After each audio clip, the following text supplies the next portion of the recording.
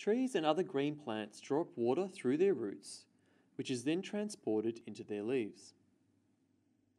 Carbon dioxide also enters the leaves via the stomata, which are small pores or holes on the surface of leaves.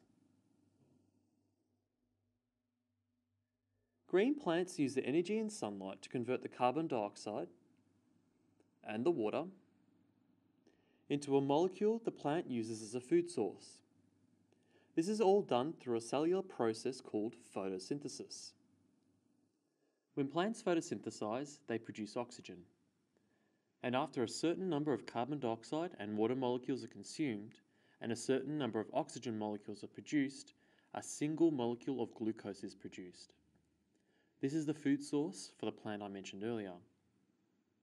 Let's go back to the start and count how many molecules were used or produced.